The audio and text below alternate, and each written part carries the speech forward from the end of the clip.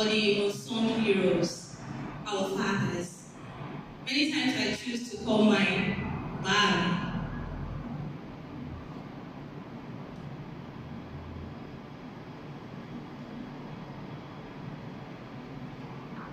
When I emerged like a chick breaking out of mother's wings, there were arms ready to receive me. There were hearts prepared to love me. But there was a man tending mommy and me, hovering over our heads like an eagle's wings, calling, marking territory, keeping us off danger's reach. His eyes were fierce and his jaw set.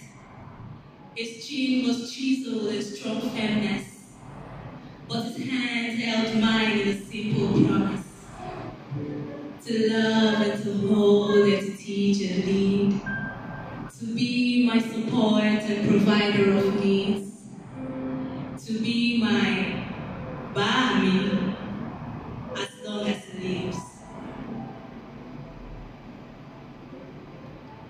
I remember when I barged into the room at 2 a.m. because I saw Ojuju, teeny tiny feet, pretty rounded eyes. I looked to the ones whose love is true. Mama's arms were ready to pick me, but Papa's arms were the ones who assured me as I rested in the milk of muscle and flesh tainted by sweat.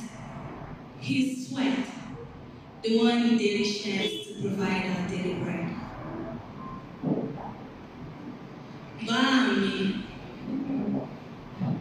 you are my mirror. You've shown me life in all reflections. You guide my path with your instructions. You gave me Jesus, the right foundation. You taught me worship, service, love, the right formation. You tended my wounds and picked me when I'm falling. You said when I'm down, I better start crawling. You got me on my feet and stood behind me. You showed me love and how men should treat me. You didn't just give roof, you gave the covering. You got on your knees, we saw you praying. Now I'm 20-something and adulting. Adulthood has come.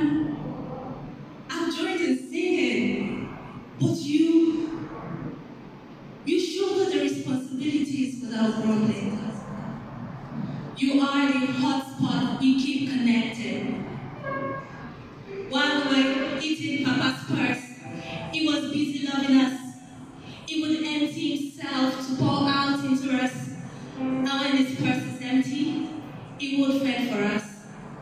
Papa would make sure we are fine, though sometimes it's not. Bami, you have your dreams, but in a heartbeat you leave it all for mine today. When it comes to picking between those projects and me, you see my needs and run to me. You work hard behind the scenes, providing the means to give our aspirations wings. Sure. 1, 2, 3, 4. I've lost count of my Christmas clothing, but you do not mind repeating a shirt so you can afford school fees.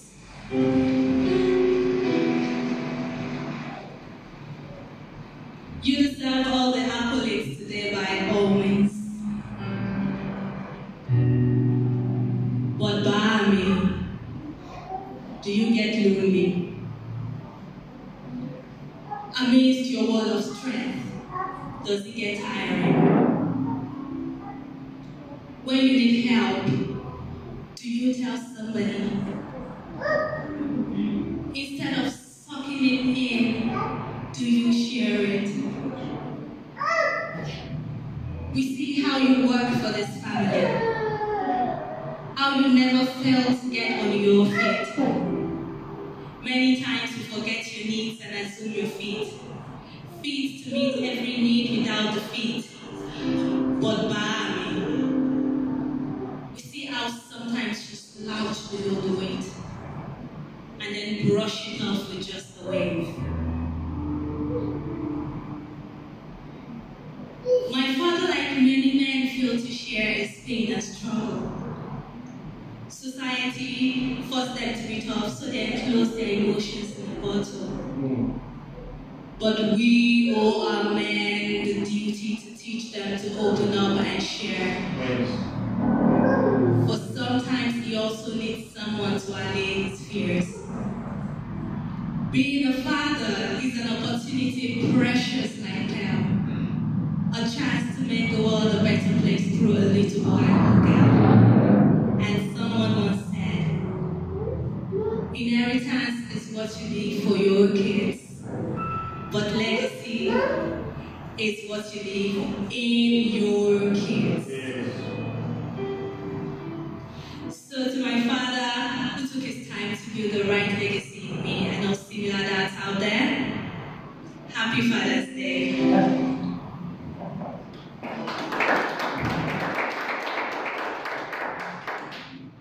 Amen, that's beautiful, eh?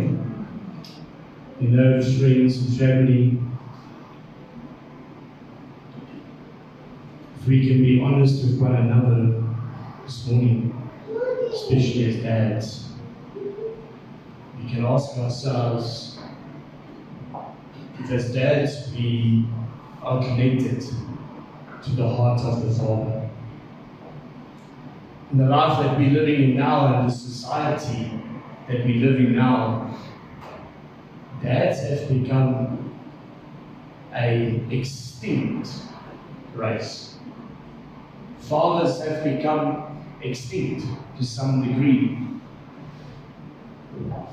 But if I've taught you anything, ladies and children, it is that there is always a source and that there is always a root. And let me tell you something, fathers are not merely giving up. Fathers have been forced to give up. Fathers have been stripped of their rights in families, in the church, and in business. Now fathers are acting almost more like mothers, isn't it? Fathers have lost their identity because before you find a father, Pastor Stephen, you must first find a man. And you see, God is very interested in making the man. That's why with the kids and the youth, we spend a lot of time informing and shaping their identity. Because some of you might be unaware of this, but as pastors, we deal with men, 30-something, 40-something, 50-something, 60-something years old, that are broken, and never ever had a proper identity. Never mind being a father. Let me tell you something. To sow a sperm and to fertilize an egg doesn't make us a father. Maybe just a title. But a father walks a road, isn't it? Now we can sit and we can feel sorry for ourselves, or we can do something about it. But only when we do something about it, we will see a change in this generation.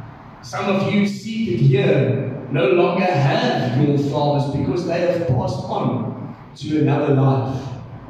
But if you are seated here and you are alive today, then it will start with us. I am a father. I became a father 2 years ago. If I can be very honest with you, even though I was very excited when I met my wife, and you guys know all about this excitement now. I was very excited when I met my wife. And because I had asked the Lord for my daughter by her name, when I received her, you understand that even for a father and a daughter, there's also some kind of honeymoon experience. Eh? I'm going to look at you guys. They're about to get married, or they got engaged. Can we give them a hallelujah? And be excited for other people in the body. Hallelujah. That's the body. The body concerns itself for the body, not for itself. And so, but then life had to happen. Life had to happen, isn't that right? You get away from the honeymoon experience, and now you start living together, and life has to happen. You come into your first fights. Anybody been there? Hey? Or you all angels? Okay, I see especially Taylor and I was like, fight? I don't know anything about fighting in marriage. There's no such thing, man. Hey? Fighting as a father, hey? Pastor Stephen? No, there's no such thing, eh? These children, let me tell you, they are angels. Okay. They are just vicious little monsters. I mean, awesome angels. Hallelujah. I'm joking, family. But the reality is life happens. And as life is happening, this is what I like about children. You see, children don't observe you when you're the pastor of a church. They don't sit there and observe what you say in here. They wait for you to get home. They wait for you to fix the pool. And while you're fixing the pool, it doesn't work. Try once. Try twice. Try a third time and lose your temper and feel like closing the pool with some mud. Are you there? Amen. And children observe that. See, they're not so much interested in what we say, and even though what we say is extremely important because it will form them. But they observe. And you and I have become, to some degree, a product of what we have observed in our lives. Isn't that so? We all had a mother or a father at a point. Then some of us got a stepdad or a stepmother added to the mix. Are you there? Whatever the case might be.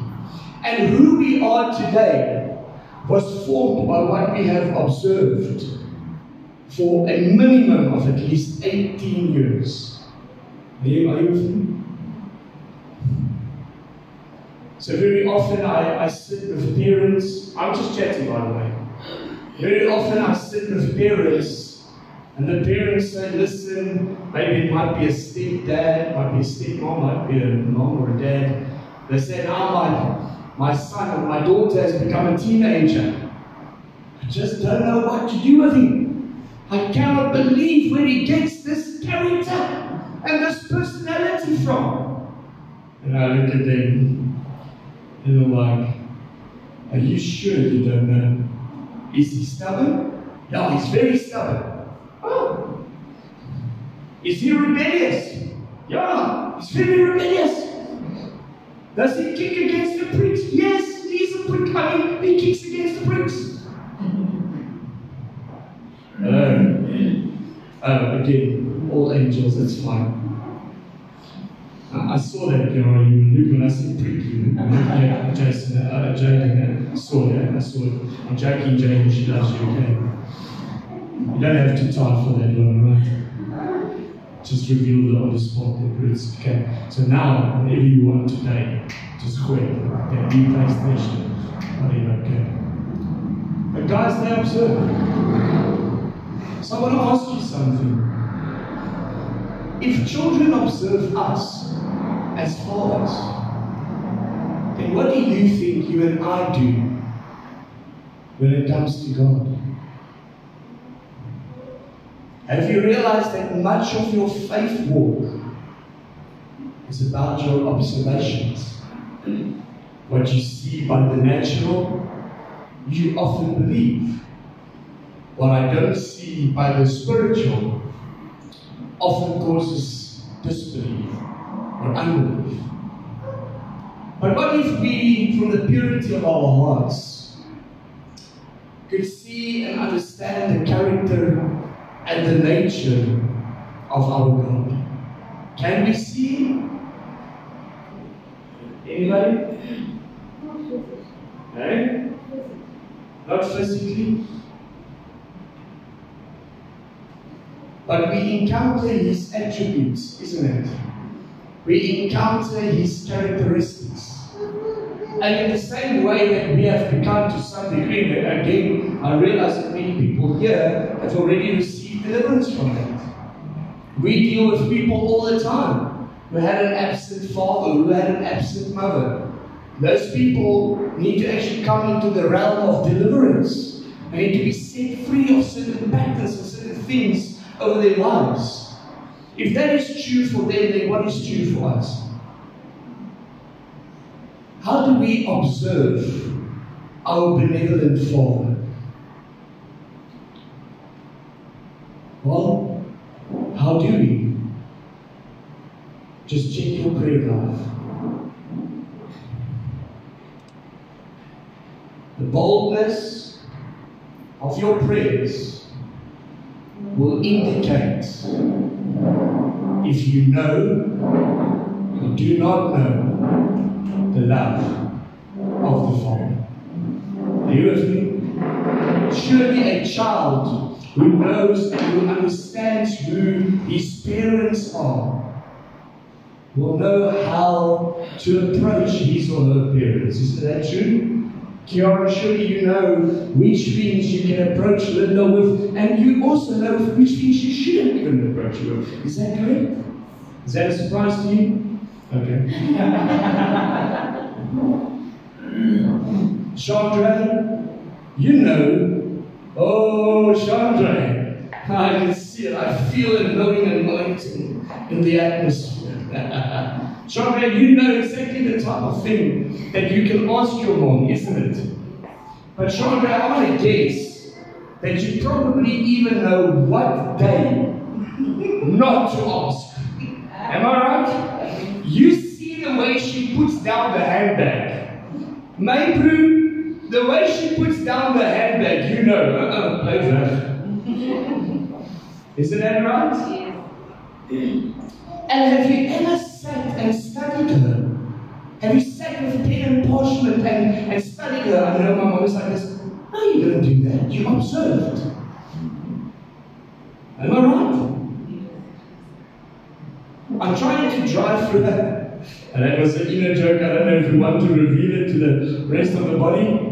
She actually also stayed on the minute. Oh, is it? Oh, she does that as well. Oh, different strokes for different notes. Amen. Okay. It's observation. Do we know that faith allows us to see? Faith is the substance of things hoped for and the evidence of things not seen. So can you see God? Yes. Absolutely.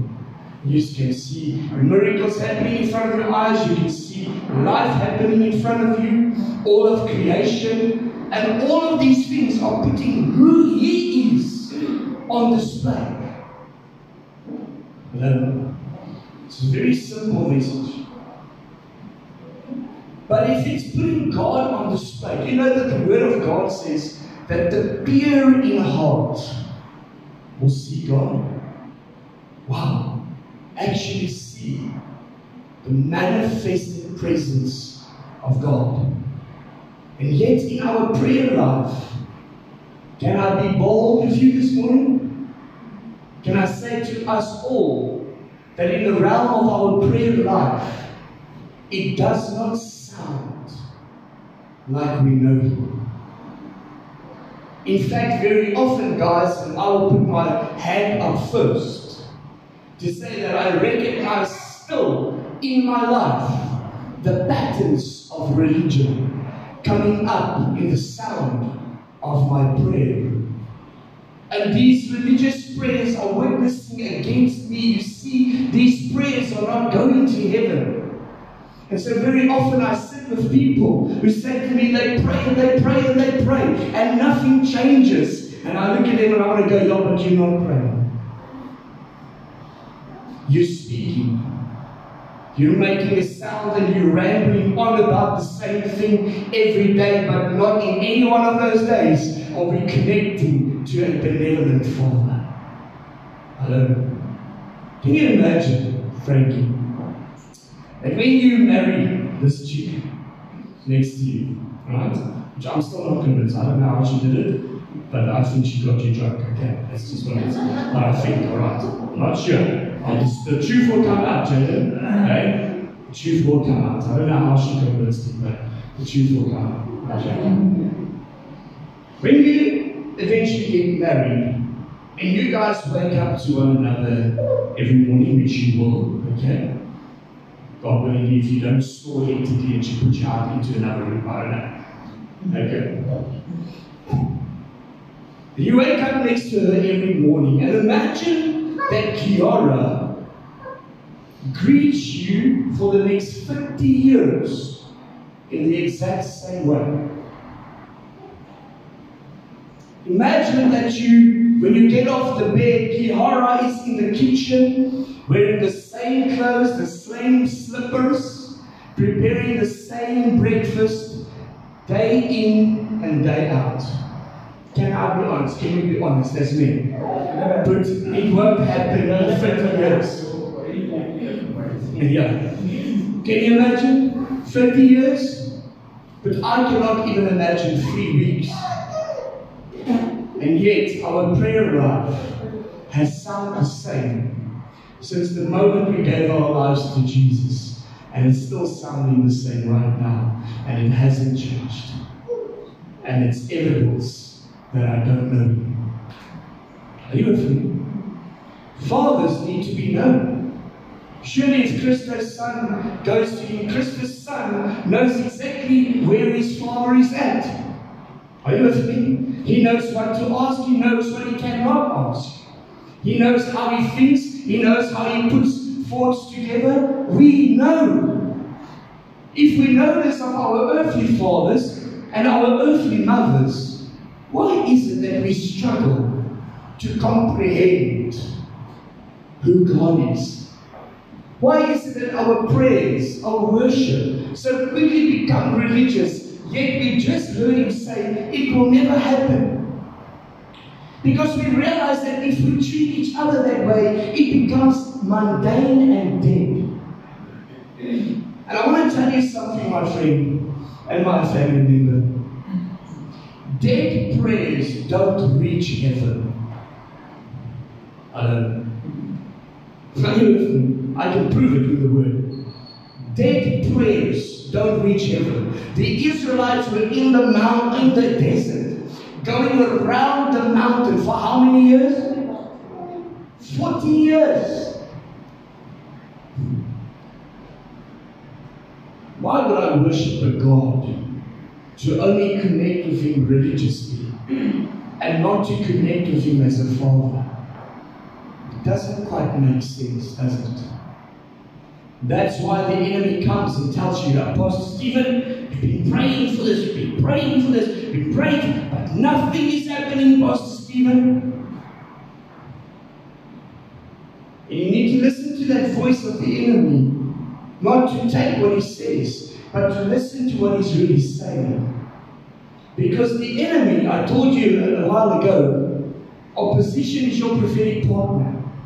The enemy will confirm to you the areas that you are at amiss.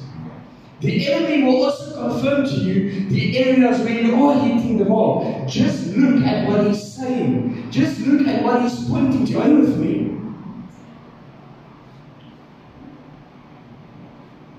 The reason that fathers are missing in our society is because those fathers never connected to a father. They connected to an idea of religion. And in that religion, they never got an answer. And I don't blame them for walking away. Because religion doesn't offer an answer. Religion doesn't bring a solution. I'm saying this for a reason. Some of you are maybe thinking, why am I talking about this? It's because this is what makes a man. Connecting to a father is what makes and establishes a man. I can prove it in society that more than 75%, more than than, much more than, the people that are in jail currently, men and women alike, they have the same parental structure at home. You want to know what it is? There's no father. And then some fathers are there, but they're not connecting to a heavenly Father. And so they cannot instill identity.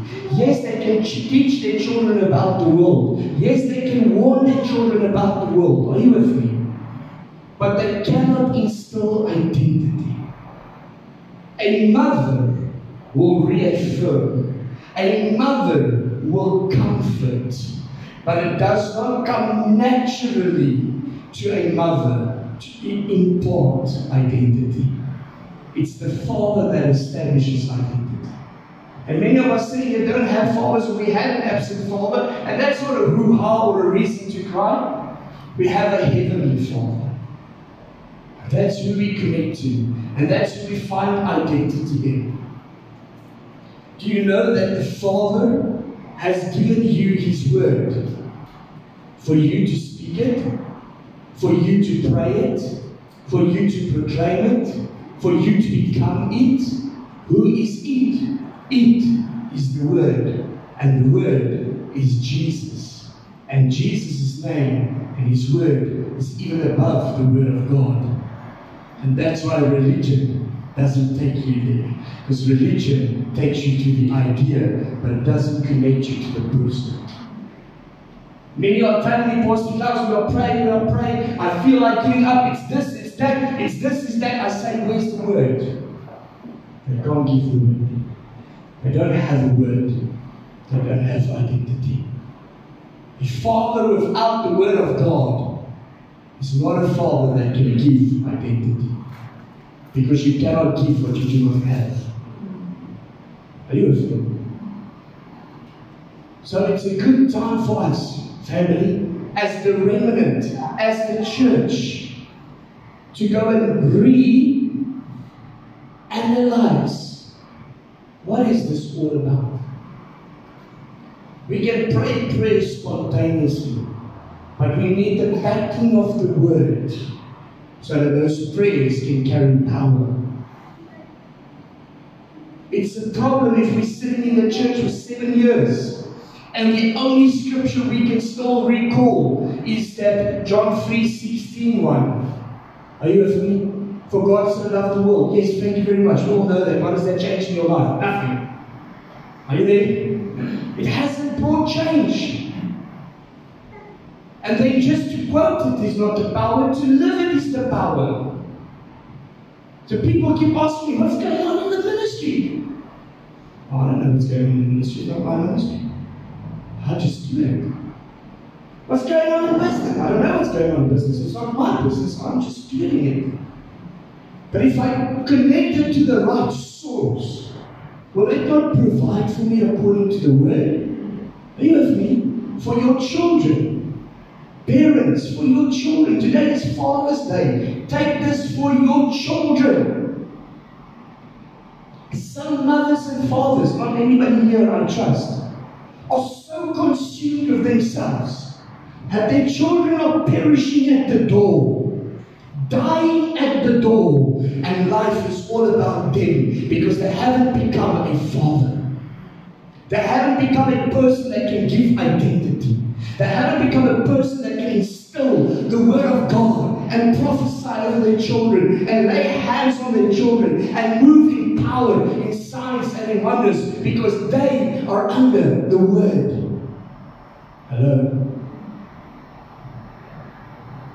That God's Word calls our children a legacy, a blessing, hello, and life. That our children carry the testimony and the legacy of who we are. Hello? God is a God. God is a Father of generations, of Abraham and Isaac and Jacob. If you find our God, and our God cannot prove to you and show to you that He is both a Father and a Son, then you've never touched God in your life. Are you with me? Men, fathers, we need to get the backbone of Jesus back in our lives. We cannot quiver and cower and cry over everything that happens. We need to carry the yoke of His anointing on my shoulders, and it doesn't matter what it takes. We need to get up and we need to go with Jesus, because you're not doing this in your power, and stop believing that you are. Because Satan wants to keep you trapped there. Your power, your defeat. No. You've got it all wrong. It's His power and His victory to reign and to rule in this life, to take care of your children, not just financially. Some people are so rich, all they have is money. But you have a legacy. You have wealth. You have the Word of God implanted into your very being. Now, men, fathers, and parents alike, how will you lead with the Word? How will you speak? How will you edify your family with the Word? Hello? Do you think that our children are so dumb that they know that you're not connecting to something that is real? And we wonder why they don't want part of the inheritance of the saints, and yet they see no evidence of that kingdom upon you and me? Hello? Come on now. Fathers, arise in this hour.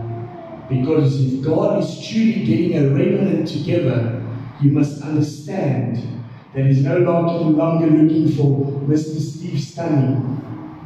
He's looking for families. God is interested in the family unit. That we start sitting together again. Maybe they say, oh, it's not 1952. It wasn't 1952. It's called fellowship. It's called communion. It's called having your own house in order. How can a house that is disorderly run a business that is orderly? How can a house of disorder train up children that are orderly? It cannot. It cannot. Because there's a spirit behind this that is working behind the scenes. And therefore, many parents don't know what to do with their teenagers. They don't know what to do with their children. Their children are telling them, turn left here, go right there, do this, do that. And moms and dads are just submitting to a child that doesn't even have an identity. Submitting to something that doesn't have an identity. Hello. Your children become 21 and they start giving you the truth of the Word of God. Your children start coming to you, and instead of you taking offense, you actually listen to what they say, because they're not wrong. They've touched Jesus and they want you to touch Him too.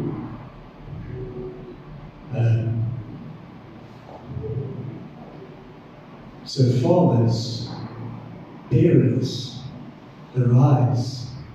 Our children, our legacy, need us to show them the real Jesus.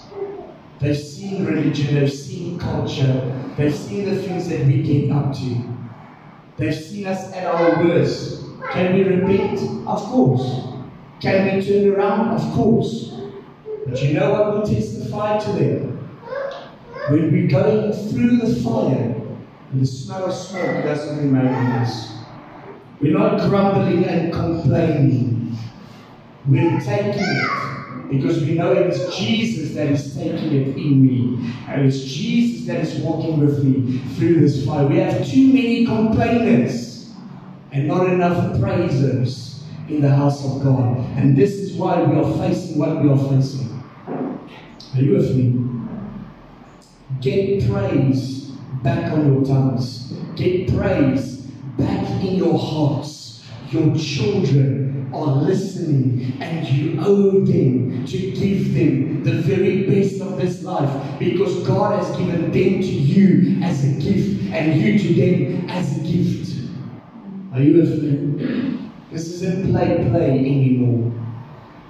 Many of our children, I want to say this, and I know some people don't like this, but we don't realize that many of our children are a meter away from house door. Many parents are doing nothing about it because they have no voice in their children's lives, because their children has turned on them. And we need to stop addressing this like it's rebellion. And we need to start addressing this like it's devoid of love. Check your family, check your own family today. Observe your own family today. And ask yourself, what love are they receiving? Are we buying them a gift? And when they don't behave tomorrow, we take the gift back? Do we threaten them with what we have given them? I would like to see God show up and come to us, Pastor Stephen, and say to me, you know that mantle I've given you for pastoring?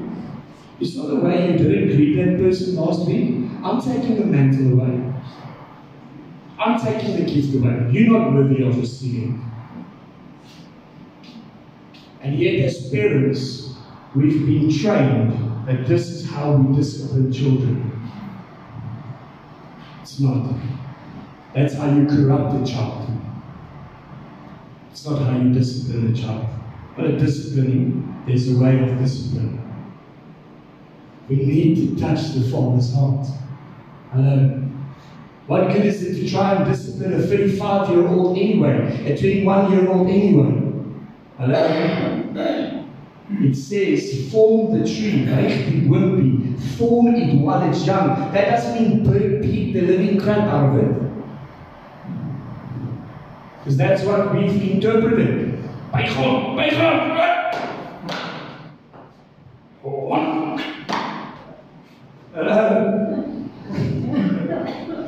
true. Now, can we beat them? Absolutely, we should. Okay, but there's a way. There was two things created to receive a beating from God. It's right here. It's not over the head, and it's not words that destroy them. Hello? Come on, parents, I'm speaking to you this morning. Because some of us are operating like this. When we're angry at our kids, we start calling them names. And instead of speaking identity, listen, give the beating. Give what's necessary. But don't speak those names. You're beeping this and beeping that. Hello?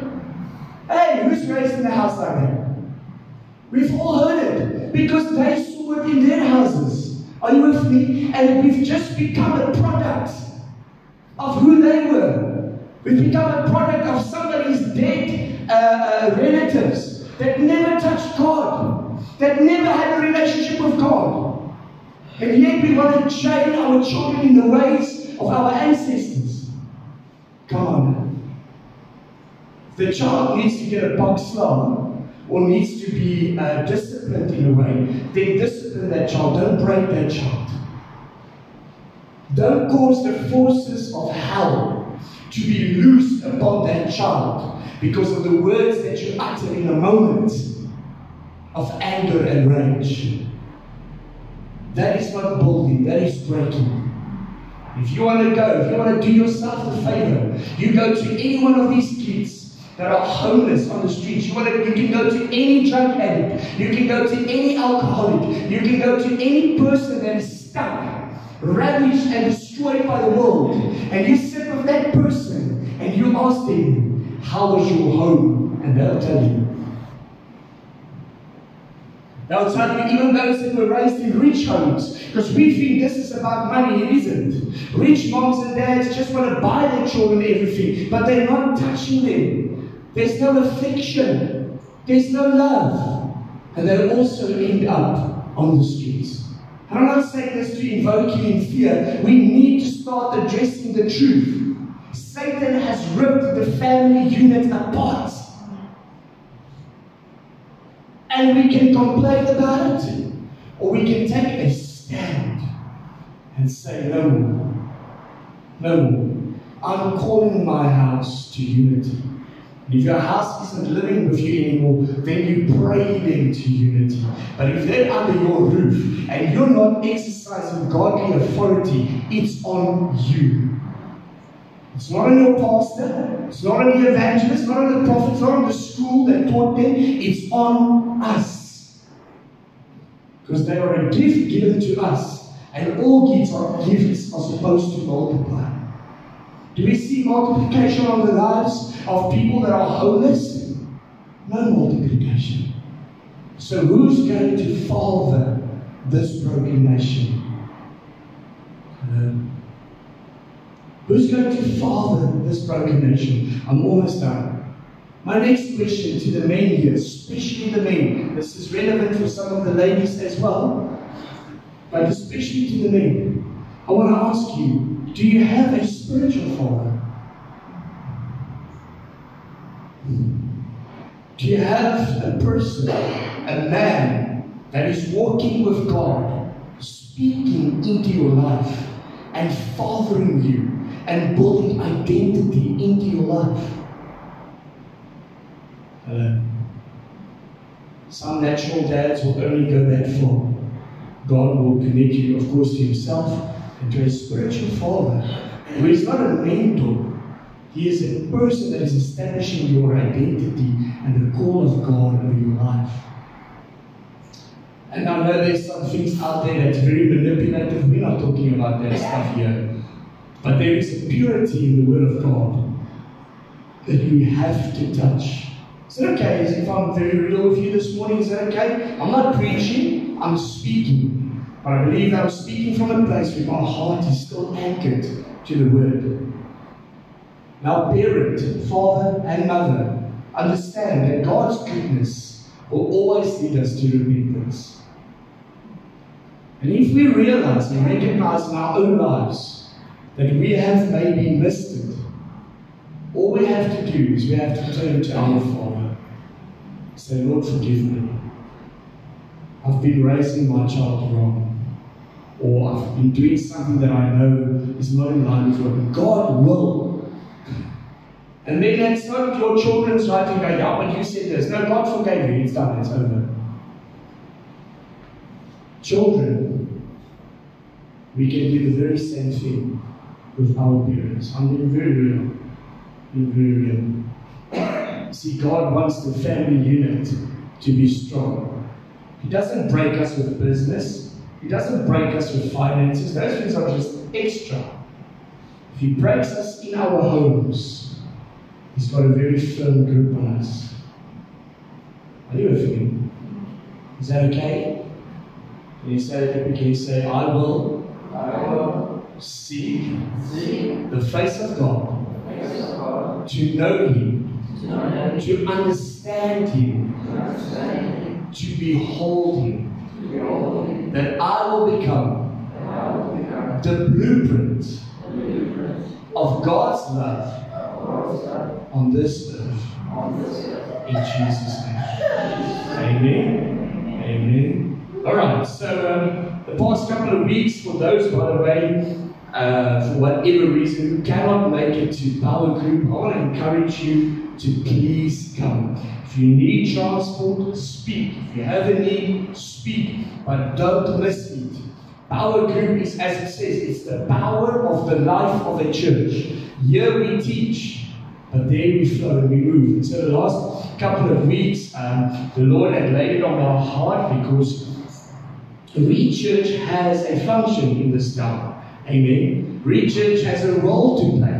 And if those that are sitting amongst us are not growing, then what are we doing? Hallelujah. So can you please come forward, teach Kiara?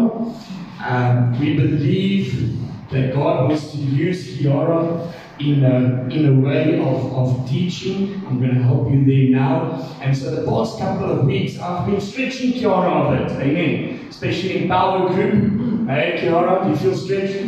Very much. Alright. But we're doing this so that what's inside of Kiara will come out to the benefit of the body. Are you with me? And so those that have been attending Power Group, we've been praying with her and into her life, and I'm sure you've received some messages, I hope, that you have, of encouragement as well. And so I'm giving these opportunities, guys, because church is you. Church is not me standing there talking all the time. So I want us this morning, because you know that I have instituted this. So the way that you would receive me is the way you receive Christ. Do you know the Word of God says that? So if we receive Jesus and you receive me, I now want you to receive Kiara. Can we give her a hand of applause?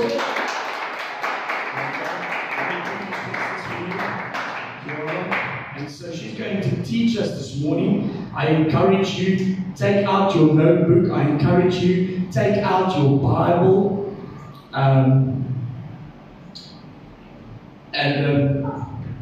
As you take it out, she's just going to lead us. I'm going to ask Pastor Stephen to please come to the front. Alright, got it there? Good. So I want you just to pray for us. Just open the meeting and the time of the word, and then we can all stretch our hands out to Kiara as well. So I haven't ordained her yet, but you're going to start hearing, I'm going to start calling her teacher. I'm going to start calling her teacher. Why? Because I'm prophetically affirming what's over her life. I'm not giving her a title, I'm giving her a function. There's a difference. Hallelujah. Thank you, Pastor. Let's pray. Father, in the name of Jesus Christ, my Lord, I thank you for the word that is going to be released right now in the name of Jesus. Thank you, Father, for the teaching. I pray for the listening ear, that Lord, you might touch the ear, that people may understand and they may know your word. Father, may your passion of you, Lord Jesus, may be revealed in your word this morning. Father, receive the glory, receive the honor. Lord, I thank you in Jesus' name. I pray. Amen. Amen. Amen.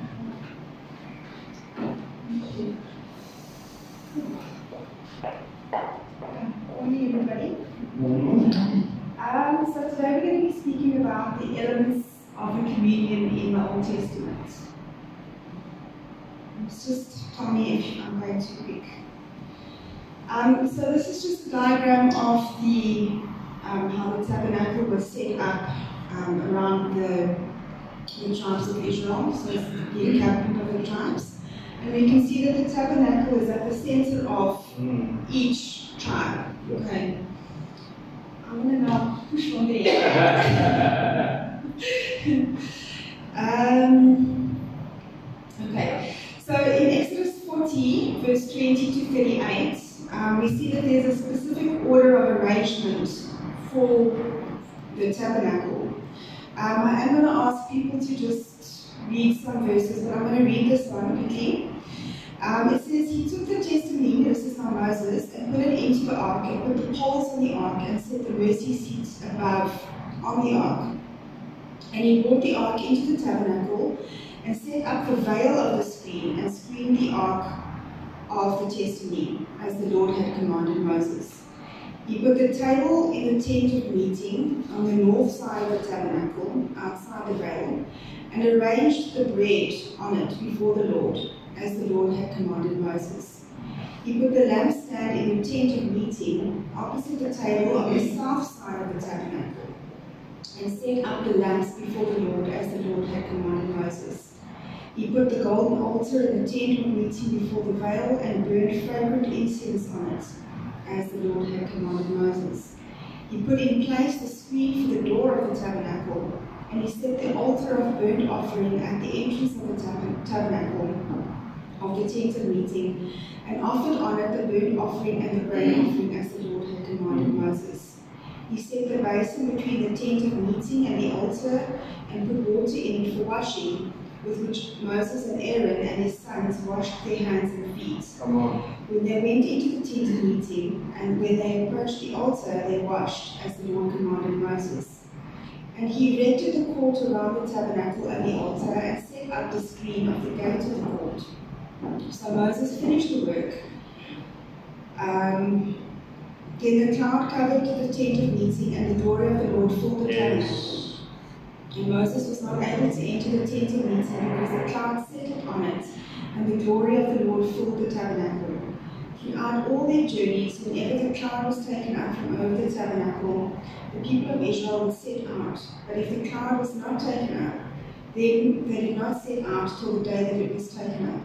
For the cloud of the Lord was on the tabernacle by day, and fire was in it by night, in the sight of all the house of Israel throughout all their journeys. Okay, so God gave Moses a specific pattern or template of how he wanted things to be set up in the tabernacle. Okay, we can see, so this is the altar of sacrifice, and you can see it in the shape of a cross, right? So the altar of sacrifice, this is just also another setup of how it was. So we'll see on the table at the altar of sacrifice, it's first atonement. You see number 1 here, it says atonement. Yes. Then you enter, then it's holiness, prayer, access, fellowship, and then eternal life. Wow. So there was a process to get to the Holy of Holies. Yes, that's good. Alright, just the interesting fact is the materials used to make the furniture. So the altar of sacrifice is made out of acacia wood, and a lot of the other furniture was asphalt. Acacia wood, it has deep roots, and it can thrive in dry ground. Isaiah 53 verse 2, if somebody could just read that. Can you grab it, Pastor Stephen? Isaiah what? 53? 53 verse 2. Who else has got some Bible texts to help Kiara? My phone is busy recording the meeting. Isaiah 53, 2. Yeah. Right. It says, Isaiah 53, 2, it says, for the servant of God grew up before him like a tender plant, and like a root out of a dry ground. He has no form or comeliness, royal kingly pomp, but we should look at him, and no beauty that we should desire. Okay, so that's A and B, it's unattractive. And then the Septuagint, which is the Greek translation of the Jewish scriptures, right? Translated acacia as aptartos. I think I'm saying that right, I hope I am, which means incorruptible. You know, Christ is our incorruptible seed, right? Yes, it's good. I'm just going to read that quickly. Hebrews 7:26. Take your time, man. Take your time. It's good.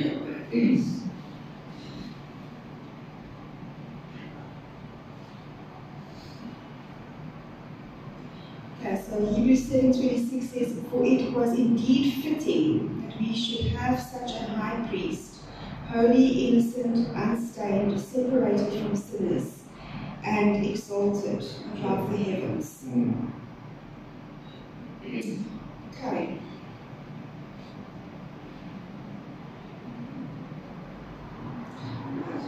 We all know this one, John 3:16, for God so loved the world that he gave his only begotten Son, so that whoever believes in him might have eternal life. So if we look at the altar of sacrifice again, it's in a shape of a square, right? It's a cube. Yeah. Which basically, if you look at it, it's like the four corners of the world. Okay, so God died for the whole world. Wow. Okay. And then just get to 1 John 1 verse 7 to 9. Somebody help them? 1 John 1 verse 7. But if we walk in the light, as he is in the light, we worship one another, and the Lord Jesus Christ, his Son, cleanses us from all sin. If we say we have no sin, we deceive ourselves, and the truth is not in us. If we confess our sins, he is faithful and just to forgive us our sins, and to cleanse us from all unrighteousness. So that again with the altar of sacrifice, Jesus is our sacrifice. You'll notice, this thing's moving. Just go back to that, that picture there. you'll see there's like horns on the corners of the altar. So they basically use those horns for tying the animal down. Wow. And horns in the Bible is also meaning it's like strength, Yes. power, glory. Yes, So that's Jesus is our strength. And if you read in Psalms 82, he's the horn of our salvation. Yes. Okay, so that's where that's coming from. Okay. So let's actually get a picture of the altar of sacrifice. But if we can get to Exodus 27, verse 1 to 8, somebody can just read that.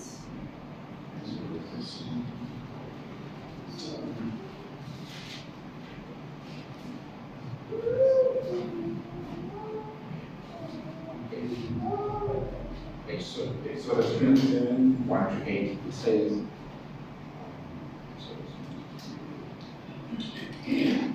and make the altar of acacia wood, 5 cubits square and 3 cubits high, within reach of all. Make horns for it on its 4 corners. They shall be of one piece with it, and you shall overlay it with bronze. 3. You shall make pots to take away its ashes, and shovels, basins, forks, and fire pans. Make all its utensils of bronze. 4. Also make for it grate, a network of bronze, and on the net you shall make 4 bronze rings, and its 4 corners, 5. And you shall put it under the ledge of the altar, so that the net will extend halfway down the altar. 6. And make poles for the altar, poles of acacia wood overlaid with bronze. 7. The poles shall be put through the rings on the sides of the altar, with which to carry it. 8. You shall make the altar hollow with slabs or planks, as shown you on the mountain, so you shall it be made. So this is where the animals, unblemished animals, goats and lambs and goats were sacrificed. If we read in Leviticus 17 verse 11, sorry, it says, "For the life of the flesh is in the blood, Yes. and I have given it for you on the altar to make atonement for your souls. Come on. For it is the blood that makes atonement by the life." Yes. Okay. I don't understand it. Okay. So, just a quick point as well. We see that the altar of sacrifice is the first element before you reach into the tabernacle. The reason for that is because judgment and sin must be dealt with first. Yes, come on. Before we can enter into That's God's good. presence. Okay. So then, obviously, the laver of washing is the second element. Exodus 30, verse 18 to 21. Somebody would read. Is it Pastor Stephen again? Exodus 13, 18, 21. You shall also make a lever or large basin of bronze, and its base of bronze, for washing, and you shall put it outside in the court, between the tent of meeting and the altar of burnt offering, and you shall put water in it. 19.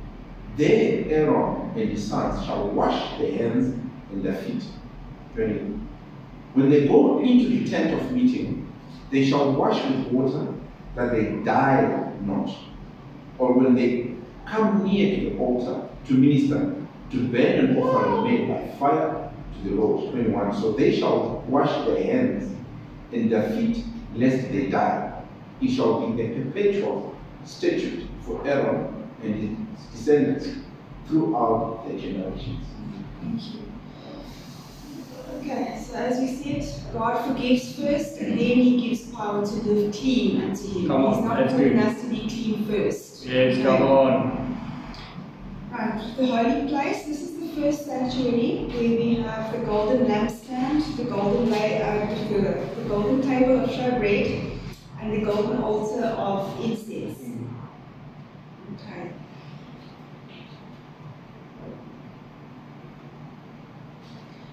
So the golden lampstand, you'll notice that there's like 7 candlestick things. Okay, so if you look at it in the middle, it's like a branch. So that's the main branch. And out of all of those comes the 6 on each side. Yes. Okay, so if you look at it, Jesus is our branch, we are the vines, right? And it says in John 1 verse 1 to 4, in the beginning was the Word, and the Word was with God, and the Word was God. He was in the beginning with God. All things were made through him, and without him was not anything made that was made. In him was life, and the life was the light of men. Okay, so you can just see that we are attached to that branch. If we look at the 7, it's God in his perfection and in his completeness. Yes. And then 6 is obviously the number of man. Yes. Okay. Alright, so there's the verse, Christ is the light and the life. Okay, John 1 verse 1 to 4. Then we got the golden table of showbread. So it's interesting to note that there was once a week 12 loaves had to be set out on the table, and those loaves would remain on that table for the week. Okay. On the Sabbath, the priests could then eat that bread. So,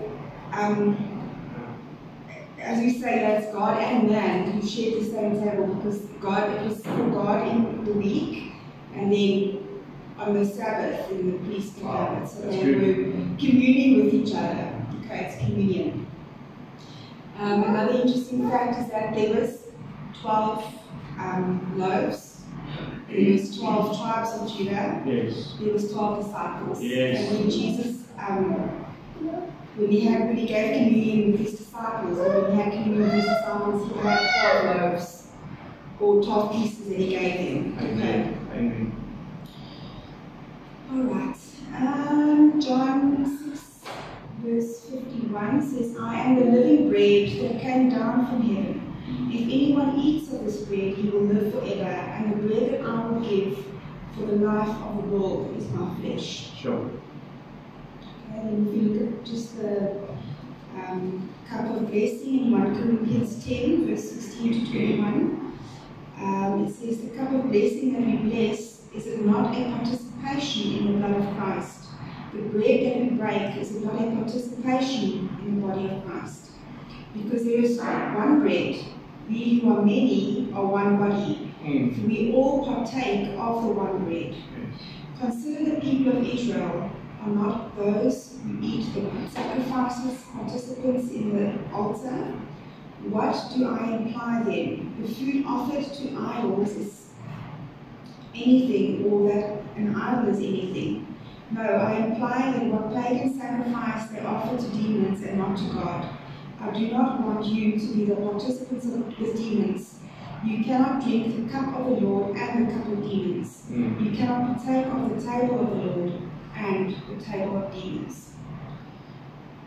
Okay, so we just see that there has to be a communion with God. Okay, the golden altar of incense.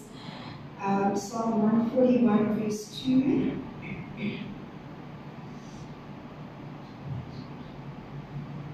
Psalms 41, 31. Psalms 141, 2 says, Lord, I call upon you. Hasten to me, give ear to my voice when I cry to you. Let my prayer be set forth as incense before you, the lifting up of my hands as the evening sacrifice. Amen. So the incense was burning day and night. Okay.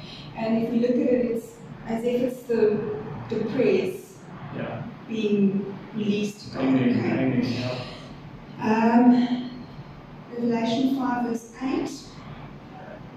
And when he had taken the scroll, the 4 living creatures and the 24 elders fell down before the Lamb, each holding a harp and golden bowls full of incense, which are the prayers of the saints. Come on. And in Revelation 8 verse 3 says, and another angel came and stood at the altar with a golden censer, and he was given much incense to offer with the prayers of all the saints on the golden altar before the throne.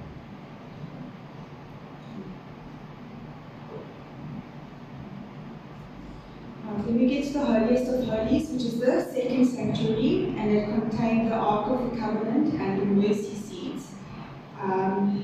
Exodus 25 verse 22. So it's interesting to know that nobody could pass that veil, right? Yes. And it says here, there I will meet with you, and from above the mercy seat, from between the two cherubim that are on the ark of the testimony, I will speak with you about all that I will give you in commandment for the people of Israel. Okay, so this was the holiest of holies. You will see there. So the Ark of the Covenant is actually two pieces, which is the bottom part, which is the Ark, and then the mercy seat was the second piece. Yeah. Okay. The angels also represent like protection over God's covenant with Israel. Okay, there is the, okay.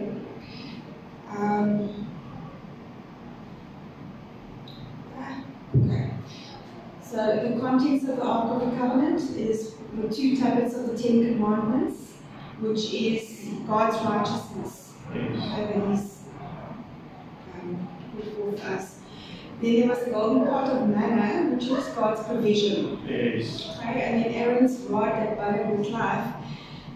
We can think of it as Jesus being the life. Yes. The way, the truth, the life. So yeah, that was all in the Ark of the Covenant. Okay, Psalm 40 verse 6 to 10 says, in sacrifice and offering you have not delighted, but you have given me an open ear. Burnt offering and sin offering you have not required. Then I said, behold, I have come. In the scroll of the book it is written of me. I delight to do your will, O my God. Your law is within my heart. I have told the glad news of deliverance in the great congregation. Behold, I have not restrained my lips, as you know, O Lord. I have not hidden your deliverance within my heart. I have spoken of your faithfulness and your salvation. I have not concealed your steadfast love and your faithfulness from the great congregation. And in Hebrews 4:14, since then we have a great high priest who has passed through the heavens, Jesus, the Son of God. Let us hold fast to our confession. Yes. Okay. It's just the mercy seats.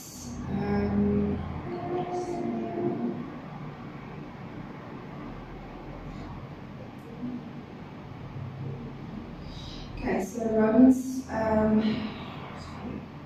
3 verse 21 to 25. But now the righteousness of God has been manifested apart from the law. Although the law and the prophets bear witness to it, the righteousness of God through faith in Jesus Christ for all who believe. For there is no distinction, for all have sinned and fall short of the glory of God, and are justified by His grace as a gift, through the redemption that is in Christ Jesus, whom God put forward as a propitiation by His blood, to be received by faith.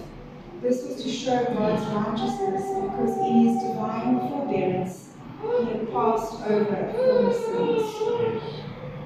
Okay, and then Hebrews 9:12. He entered once for all into the holy places, not by means of the blood of goats and calves, but by means of His own blood, thus securing an eternal redemption. If you look at it, Jesus is God's mercy seat. Amen. Okay. Within the tabernacle, Jesus represented the altar, the sacrifice, and the high priest. Sure. Okay, and then just interesting facts. The tabernacle was, as I said earlier on, constructed according to a pattern.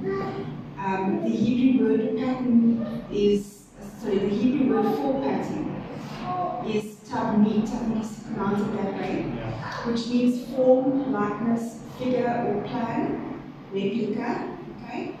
And then it has an action or a verbal root, which is bana, and the root word of that is son. Beautiful. So Beautiful. we can see that everything points to Jesus. Sure, that's stunning. Amen. Come on, let's give Jesus. That's good. That's very good. You see, we don't have to receive teachers as pastors. We don't have to receive pastors as prophets. Very few of you even know and understand of some of the gifts that are in your midst. And so just keep praying. I want to quickly highlight something here that is so beautiful and part of, thank you, Teacher Kiara, for your obedience. Pastor Stephen, can you go to Revelations 5 verses 8 quickly? Revelations 5 verses 8. We're drawing to a close. Okay.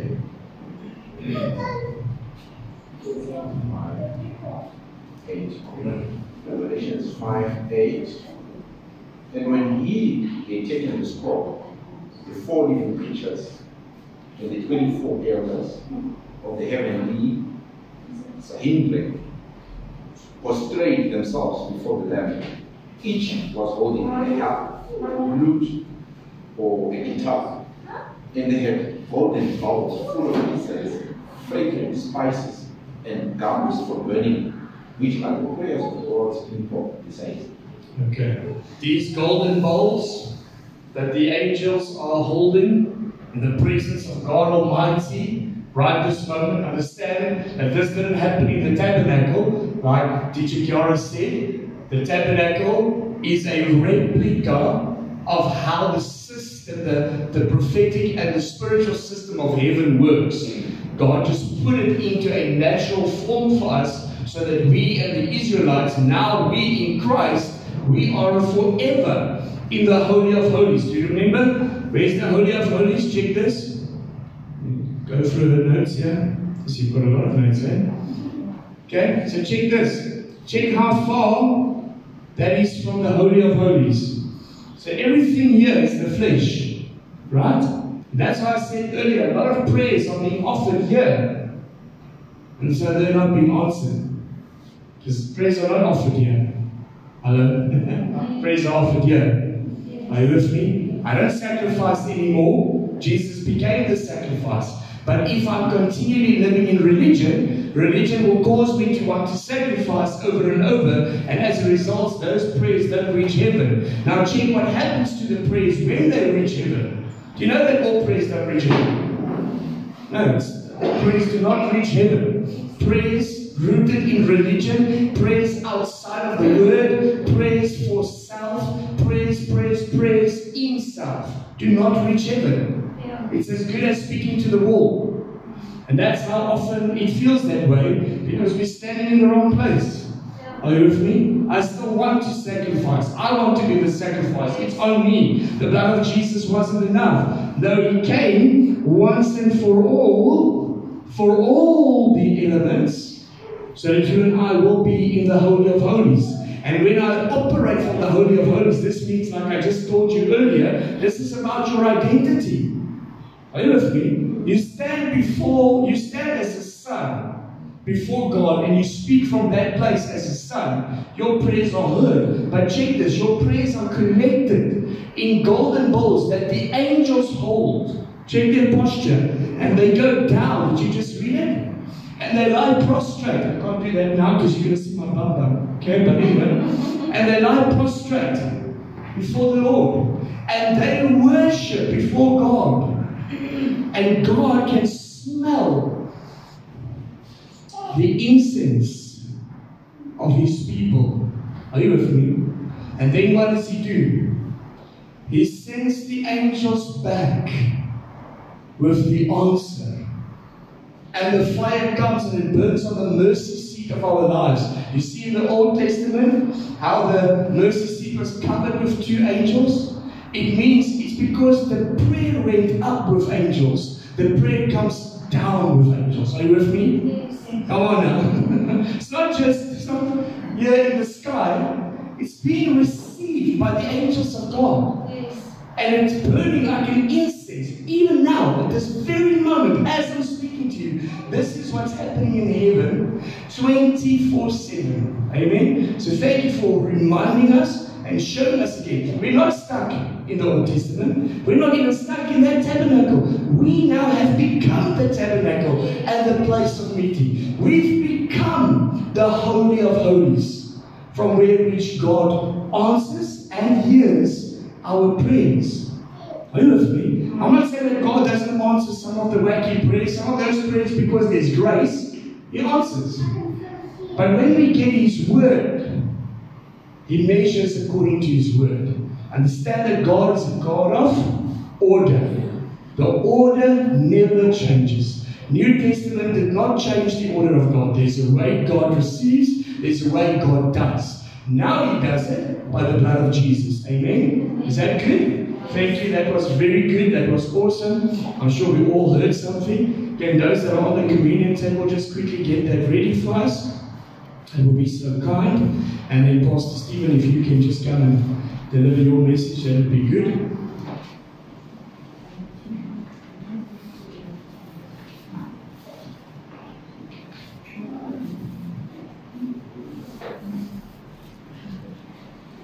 Amen.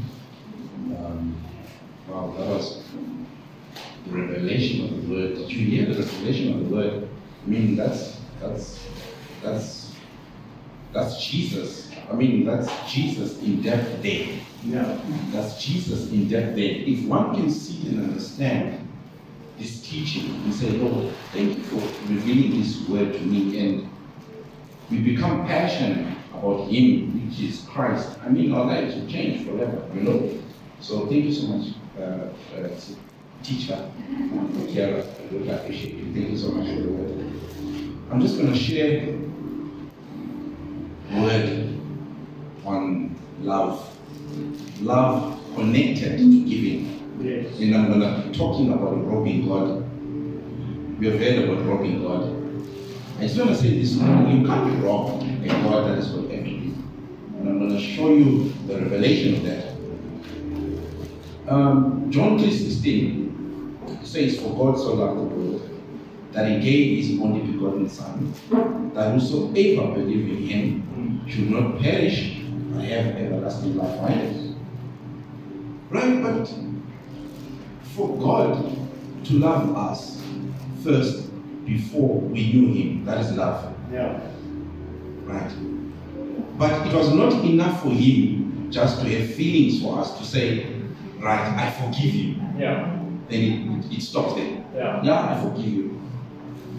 But He had to do something. He demonstrated love by what?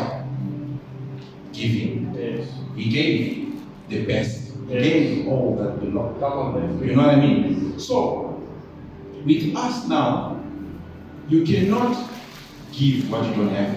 Yes. Let me tell you, love and giving, it goes in hand. They are twins. You can't separate giving and love. If someone says, I love you, you should watch what that person gives you most of the time. Be it the word, be it whatever, in form of gifts or anything. The more they give, even in the church itself, even in business, everywhere, in marriage, my wife, my husband, what is he giving me? Is she giving me pepper? Or she's giving me salt? Is she giving me sugar? You know what I mean? There's giving. There's nothing about giving. But when you give, there's something that comes in return. It's always, that is a kingdom principle. When you give, something comes back to you. That's how it works. But when God gave His Son Jesus, Yes. what is He expecting from us? Let me tell you what He's expecting. He's expecting obedience. He's expecting obedience. That's it. It's obedience. It's all about obedience. Love serves. It nourishes. Love, it multiplies. Love, it upgrades the neighbor. When you love your neighbor, you give your neighbor something. Yes. You cannot just say, I love you. Yeah. But the word of God says, love your neighbor as you love yourself. Yes. Come So on. meaning, if you don't walk in love, you don't God. Love and giving, they go in hand in hand. So meaning, if you are full of love, you are the ultimate giver. Yes. In everything that you do, you just give. When you see people, you just give. Love defends. It covers sins. It protects. If you love your neighbor, you protect him. It's part, all in all, in giving. I have to give my attention to this person or to these people. I have to give attention. Love and giving, it depends on the type of giving you're giving. You're giving time. Someone needs your time. Someone needs just to hear you talk. Talk to me. Give me attention. I need it. Are you giving that? Are you giving your money? Are you giving your time? Yeah, man. Robbing God. Malachi 3:10. I want to show you what tithe does. I'm sure I've spoken about this one. Malachi 3:10. Let me go there quickly. Malachi 3:10.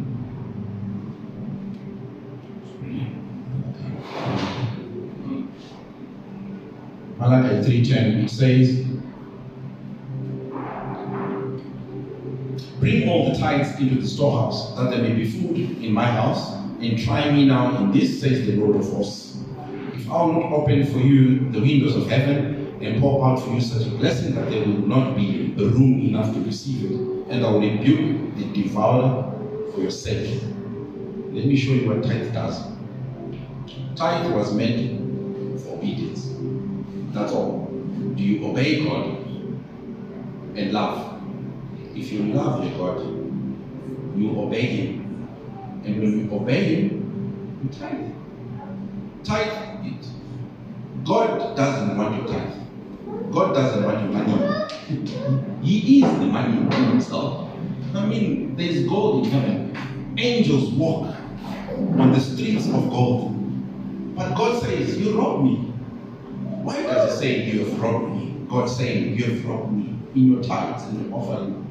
Because that is the same thing that He wants to use to give you so that He can multiply. God has created already. He can't create anymore because He's created. Give me what you have. God is a God of multiplication. You know what Jesus did when He fed the 10,000 and the 5,000? What did He do? 2 fishes and 5 loaves of bread. He blessed that and He multiplied.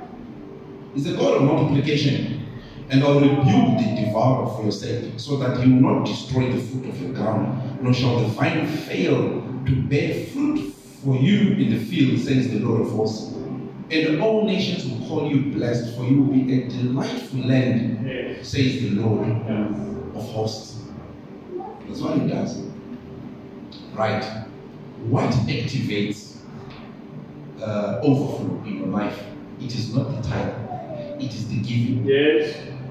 It is not the tithe. It is the giving. The giving is what brings overflow in your life. Let me ponder more on this one, on the giving part here. Do you know God is fair and just? What you sow is what you reap.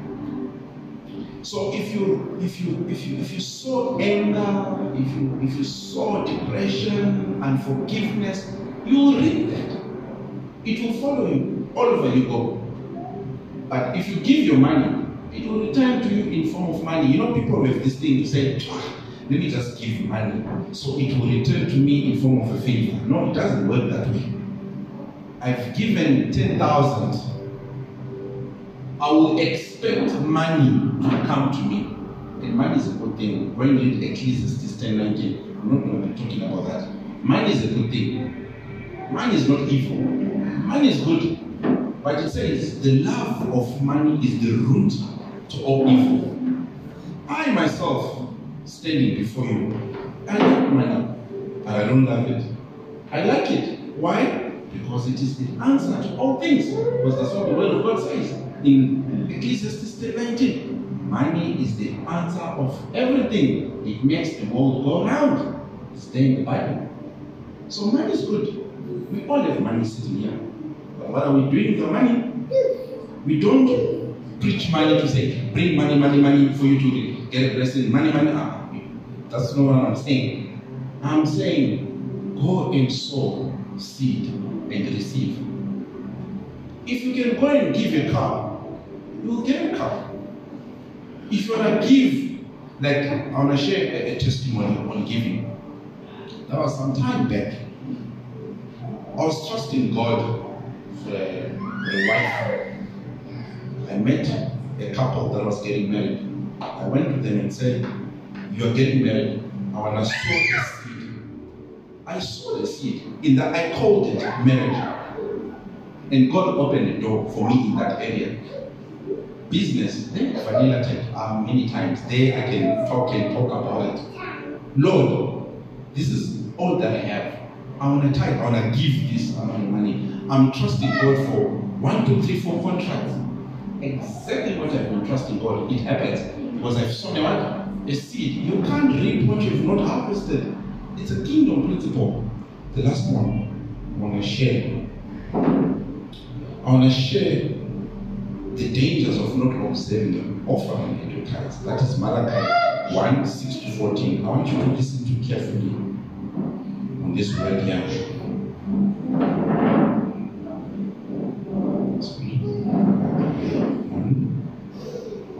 That's Malachi 1, 6 to 14. Right. These are the dangers when you give. If you notice when you give, you're like, it's just a duty. You don't give out of duty, by the way. Never, ever, ever give out of duty. It will become a curse. Yep. Many of us, we are walking in lack because we've just given, because it's a duty. I'm obliged to give. Don't do it. It will curse your finances. When I have money, when a basket has been presented before you, you just dip your hand in your pocket, you don't even think about it, you don't give your seed a name, you just take it out, you just throw it in there. You will get a curse out of that. If you don't have a revelation of giving, don't even give. Because there are repercussions of that. Let me read for you the repercussions of that. A son honors his father, and a servant his master. If then I am the father, where is my honor? And if I am a master, where is my reference? Says the Lord of hosts. To you priests who despise my name, yet you say, in what have we despised your name? You offer defiled food on my altar, but say, in what way have we defiled you? By saying the temple of the Lord is contemptible, meaning you can take advantage. And when you offer the blind a sacrifice, is it not evil? And when you offer the lame and sick, is it not evil? Offer it then to your governor. Will he be pleased with you? Will he accept you favorably? Meaning, when you are giving, give your best. And when you give your best, may God not say, but he's just putting a thing in there and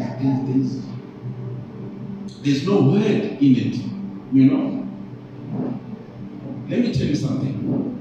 When you are putting money in there, there is the kingdom of light watching you putting your money in there, and there's the kingdom of darkness. Are you honoring that? I'm telling you, they watch. God gives you the seed. So, he's eaten the seed. But there's one who's faithful in the tithes and offering. There are angels, they go back to God. They report, no, he gave. How much did he give? Oh, he gave us 5,000. But he was supposed to tithe 500. Why did he give 5,000? I don't know, maybe he wants more. And God rewards you in that and giving, because God sees the heart at the end of the day. 9. But now entreat God's favor, that he may be gracious to us. Wow, this is being done by your hands. Will he accept you favorably, says the Lord of hosts? Who is there even among you who will shut the doors so that you will not kindle fire on my altar in vain. I have no pleasure in you, says the Lord of hosts. Now will I accept an offering from your hands? For from the rising of the sun even to its going down, my name shall be great among the Gentiles.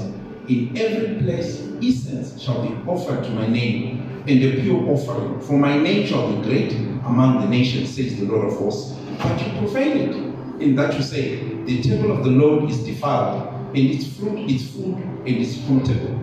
You also say, oh, what a weariness! And you sneer at it, says the Lord of hosts, and you bring the stolen. You don't go and steal and say, I want to go and give to the Lord. And you bring the stolen, the lame, and the sick. You don't give what is best to God. You give out of obligation. You give because it's a duty. You don't do that. Listen what happens. And you bring the stolen, the lame, and the sick. Thus you bring an offering. Should I accept this from your hand, says the Lord? But cursed be the deceiver who has in his flock a male and takes a vow, but sacrifices to the Lord what is blemished. For I am a great king, says the Lord of hosts, and my name is to be feared among the nations. Thus says the Lord. You give what is best to the Lord. If you don't have what to give, don't give. But if you know this is the best that I have, in your conscious and your subconscious, knowing this is my best, give, and you shall receive a reward. There is one thing for the past in closing. I was like, Lord, there's so many things that I'm lacking in. So many. There's so much that I need to do. But you know what? The answer that I got from God, give. One answer, I'm expecting a revelation, a prophecy, where I'm going to get a good deal, where I'm going to sell my stuff, get money. But God gives you one answer, give. Give. What should I give? Give. That is the secret and the doorway for us to prosper as a church, as a families, as businesses. Giving. I believe we should have a time of giving as a church. Spend time. Let me share something. I remember the old building. Every Sunday after church, we would cook. There were people that would come in and cook, and we go to the streets and we distribute. I remember we used to do that. Pastor Klaus used to go, Pastor Amanda, Dorothy, and Christian. We used to go give, but we'll see the wonders of the Lord. By giving, people come. Giving. When we get our salaries or when we get our wages, do this. Take at least 250 rand, take 500 rand, take it aside. Go out in the street. I want you to practice this, at least for the next 7 months or so. You'll see our lives will transform. Buy something. Someone say, look, I am buying this for you. Buy food, shoes, whatever. A coat, a blanket, whatever. My brother, I love you. My sister, I love you. Here you go. Give you. That on its own, it will increase our economy as a house, as families, and as businesses through giving. Businesses, all, God showed me this, all businesses that have a department that goes in the street to serve their prosperity. And most of those businesses are Muslims. Muslims, every month, they sacrifice food, time, and money to the streets. They never go hungry, but they don't know God. Yeah. Giving. Businesses that don't go out there and give. Poor. You work, you don't even see where your money is going to. Because there's no giving. Thank you. All right, let's stand up. And I'm going to ask the last rows, the last 2 rows, quickly to come. Give your seed, take your bread and your wine. Just turn back to your chair quickly. We just want to wrap this up. So take the word that Pastor Stephen is sharing with you this morning, that Kiara shared this morning, and even myself. There's been 3 unique things that have come from this platform this morning for you to hear and to become. That's why we hear the word of God, because our faith increases. So God bless you in your giving. Just go back to your seat. I'm just going to put something on for you. I want you to listen to what has been shared with you this morning, and then you may go home, partake. We're not going to pray over that communion. We've already prayed. God is already in our midst. So just seal the deal. Whatever you received, you will know what you received this morning. Tie what you received to your spirit by partaking of the life, the bread of life, and the blood that was shed for you. If you need healing, you are taking the symbol to that healing right now. You are ingesting Jesus.